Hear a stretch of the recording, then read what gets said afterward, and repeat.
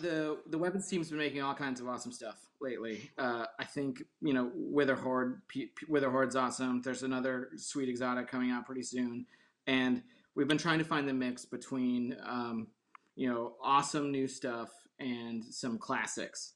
And a little over a year ago, we started to bring back some of the the classics in an archetype that is near and dear to my and a bunch of our players' hearts as well.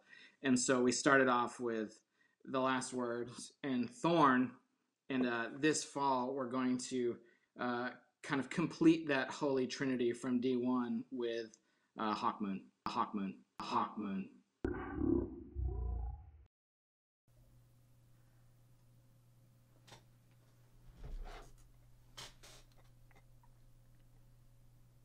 When they can replace luck in the chamber.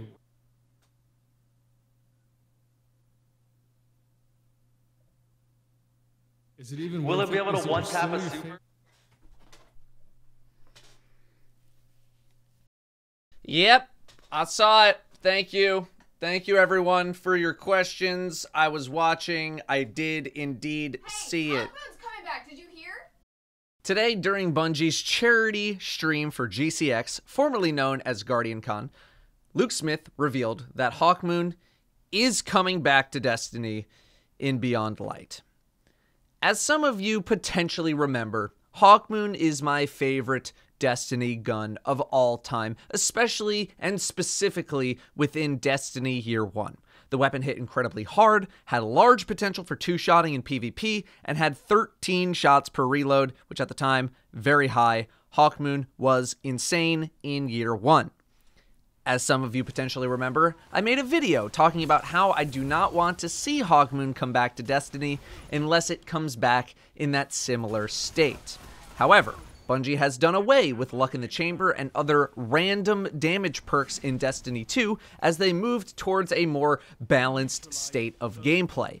The randomness of the weapon is essentially what defined the gun. Every reload was a pull of the slot machine lever, seeing where your bullets would line up. Removing that part of the gun means you're left with a blank slate of a weapon, able to do whatever you'd like. But in that case, why not just make a new gun entirely and leave the history of the weapon intact?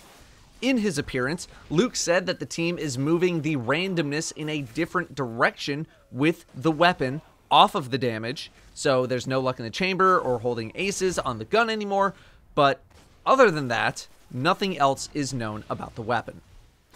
Given Bungie's recent moves away from introducing more damage perks on legendary weapons, I suspect that Hawkmoon will either, 1, not have damage perks at all, introducing some other way to boost damage, like rate of fire increases, if the gun still is indeed about damage boosting, or 2, be one of the few weapons that gets to hang on to damage perks as an exotic trait.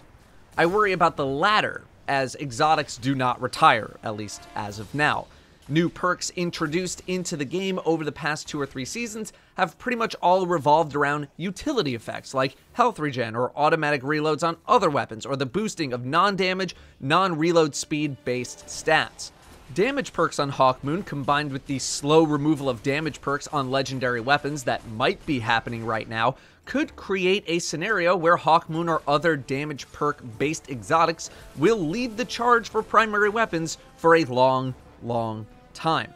This is all speculation as of now, and when the perks of Hawkmoon are revealed, hopefully sometime over the summer, I will have a bit more to say on the situation. Thank you for watching, and you can come back to my stream now.